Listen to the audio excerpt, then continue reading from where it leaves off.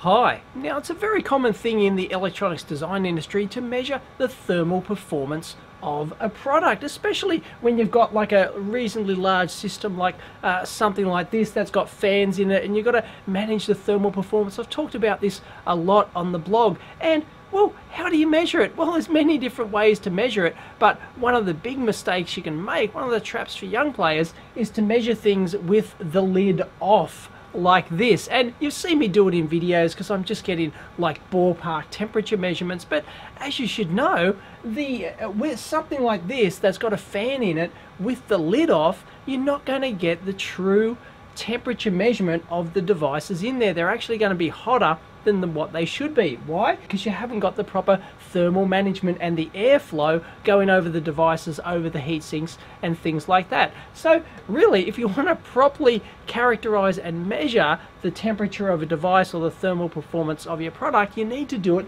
with the lid on and everything in place. And they could have air ducting guides inside, for example. You've seen those various times in product teardowns and things like that. So that's all well and good, but how do you measure the thermal performance with the lid on? And of course, one of the best tools these days, and they're becoming lower and lower in cost, are one of these Flir thermal imaging cameras. This is the E8, very nice, 320 by 200 resolution. Haha, brilliant. And these are great for getting thermal measurements of your products like this, overall thermal map, and also individually measuring the thermal performance without having to get your usual multimeter and your thermocouple and trying to attach it and stuff like this. These can work really well, although ultimately thermocouple attachment is probably going to end up being the most accurate. These are great if you got the lid off, but then your temperature measurements inside aren't going to be accurate. So how do you solve it? Well, you can't just whack the lid on, because this is no good anymore. And then you would often you would have to attach thermocouples through the vent holes and then actually connect them to the devices you want to do, then put the lid on, and you've got to have multiple thermocouples and all sorts of things. It's a really nasty piece of work. So how can you measure the thermal performance, especially using one of these thermal imaging cameras with the lid on and with all your airflows in place? Well, there's a neat little trick you can use to do it. I'm going to show you. Cling wrap. Beauty. So taking a product like this as an example, when you got the lid off like this, yeah, the fan's going full bore, sucking out, trying to suck out the air, but where's the air coming from? Well, just around the inlet to the fan there. It's not coming from anywhere else, so it doesn't get to flow from the vent holes here and here. That's what the system is designed for. Air flows into this hole, over all of the electronics, and then over these heat sinks here, and then out the back like that. That's how they've designed the thermal management in this product. But with the lid off, all of that's ruined. It's just being sucked there. There's no air flowing over either the electronics, or more crucially, these heat sinks at the back here. And heat sinks are designed to work with air flowing over them. They're really, you know, if you just put them in still air, they're not very efficient at all. They're vastly more efficient with that air flowing over. So if we take our thermal imaging camera here, we can actually see parts of our product that are lit up there. We can see individual chips and relays down in there that are lit up. You can see the coils on the relays are energized. You can see our 5 heat sink devices up here. You can see our transformer over in the corner, and that's all fantastic. But well, these aren't a true temperature measurement. You can see up in the top left corner of the screen there, that device in there, you know, 70, 80 odd degrees, 85 degrees, something like that. But that's not what it will be with the lid on. It'll be lower than that. So to solve that problem, yes, we can actually use some cling wrap. We can just put it over the top of the product where the lid is going to be, or whatever covering it is on your particular product you want to test, and of course being that on, it works like a lid, and it allows the air to flow exactly how it was designed in the system. But as I'll demonstrate now, it's pretty transparent, although not 100%, but pretty well transparent to that infrared heat energy, so you'll be able to use your thermal camera to see right through this with all your airflow in place. Let's check it out. Alright, let's try this out and see if it works. I've got my Flir E8 mounted on an extension arm here. It doesn't have, annoyingly, doesn't have a tripod mount on it. I know you can physically hack them to actually add that, but anyway, here we go. It's nice and set up. It's stable. It's actually measuring that heatsink in there, see?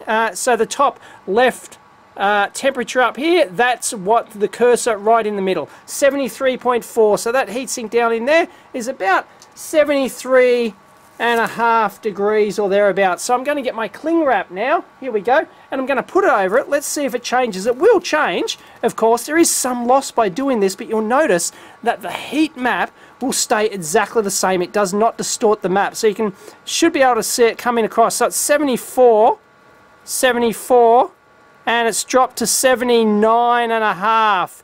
So there you go, 70. So it's dropped by 4 degrees. That's instantly. Now if you leave it there, it might actually come back up to temperature if you leave it there long enough. So it's got some loss.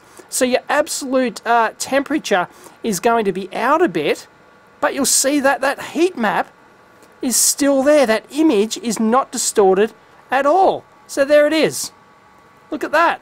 Fantastic. So 4 or 5 degrees drop, you can compensate for that, but the whole idea is that you can still see the thermal image of it and the flow, and if you're lucky, you'll be able to see the airflow as well through your product. Fantastic.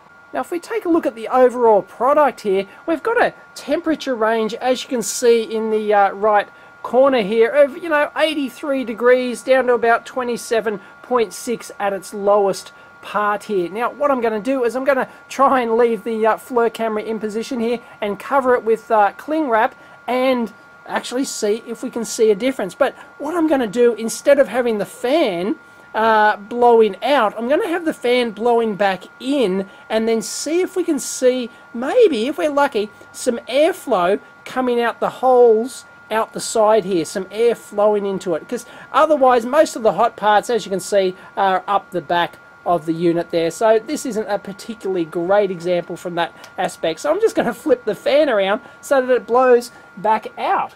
So I can simply just take that out and ta-da! Now it's blowing into the product and coming out the vent holes on the side. And yeah, we should, maybe if we're lucky, see a heat map. Ooh, there's my hand. And here we go. I've had the cover in quote marks on for a little bit, and maybe you can see a difference down in here. You can see that the heat has more spread and is flowing across here. You'd have to read individual temperature points to actually see it, but you can see that the thermal spread across these parts here has also changed and gone higher. But once again, you would have to get in there and actually measure those individual points, and you'll notice that the maximum temperature to minimum temperature has also dropped as well. Now I've been sneaky and I've covered up this left hand vent over here, so I've only got the air flowing out the right hand vent, so you can actually probably see maybe some of the heat spreading across, not out this side, but it's spreading in this direction like this. It's probably hard to see, not the best example, but hopefully you can get the idea. And if you've got one of these thermal cameras, you can play around with something like this. So if we move the camera over towards the side of the chassis over here, you can see that this airflow is flowing out over this, what would ordinarily be a cool area of the board over here, and it's flowing all towards this exit point over here, this vent hole on the side, because we're forcing air in at the back here and it's flowing over here and going there. But once again, you'd have to get in there and measure individual temperature points, but you can see how the concept actually can work. Got this Tektronix TDS3054 oscilloscope you've seen in a previous video, and yes, I've wrapped it all up. Check it out. Woohoo! So As you know, in previous video, this thing actually stops working. If you don't have the fan on, it overheats in like a couple of minutes, and the software detects that and actually shuts the thing down. So what I've done is I've wrapped it in plastic. It's dead wrapped in plastic. Alright, and I've basically sealed up all of this side. So the fan sucks in here like this over the main ASIC down the bottom, which actually gets hot, the main ADC chipset and all that sort of stuff. So it gets really hot. That's the thing that's shutting down. So the air goes in here, it's got nowhere to go but out this other side. Ordinarily on this thing, the vent holes are over here somewhere, but I've just got it coming out the end because I just want the air to go in and flow through and go over. Alright, here we go. Let's power it up and see what we get. I'm capturing this video because you can actually stream out of this via the USB. So here we go. Look, you can actually see the there we go. Look, you can see the main ASIC right up there heating up. You can see the four front end chips, the four front end hybrids, they're all heating up. The probably the analog to digital converter in there, or is the one at the back the ADC? I can't remember. This one here, that'd be the transformer core powering up, and yeah, some of the front end components there on the power supply. So that's the entire power supply board in there.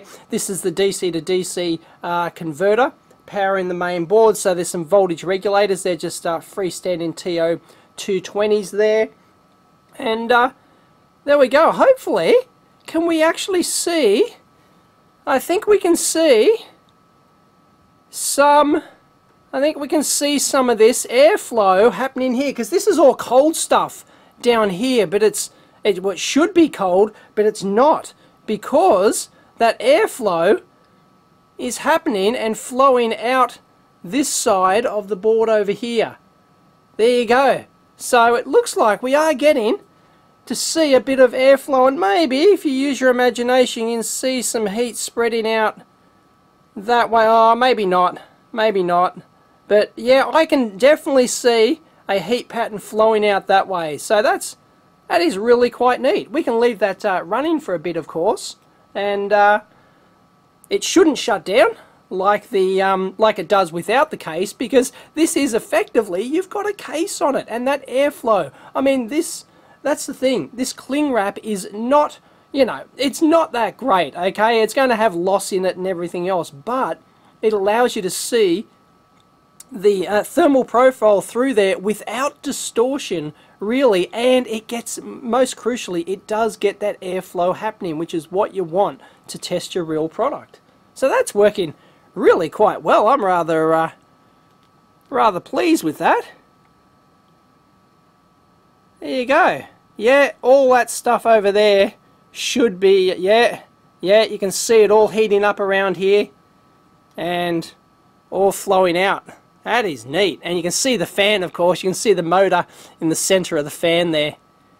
Okay, what I'll do now is I will change the image mode, because you can see all of the creases, you can see the cling wrap and everything else. You know, it really screws things up because this camera is so good that it has this MSX technology which overlays a true image in a true visual image over the top, so that you can see more detail, and I love it. It is absolutely brilliant. But if we switch to, there it is, thermal MSX, and you can see the physical cling wrap on there, the reflection from my studio lights and the creases and all sorts of stuff. But if we put it in traditional thermal mode, bingo, there it is, and that looks much better. I like it, and hopefully, yeah, it's hard to tell, but you can sort of see the heat spreading out towards this corner of the thing where it's all escaping right out here. So that is brilliant. I mean, that is basically, so you get the benefits of having that case on there and getting your true airflow, but look, it's like this thermal imaging camera is seeing right through the case of the instrument. It's fantastic. I love it. So there you go. I hope you found that a useful little tip there of how to see through your product with a thermal imaging camera. It works remarkably well, actually, and yes, this thing is still going. It hasn't rebooted, so it's working just like the real thing with the case on. Fantastic. Hope you enjoyed it. Catch you next time.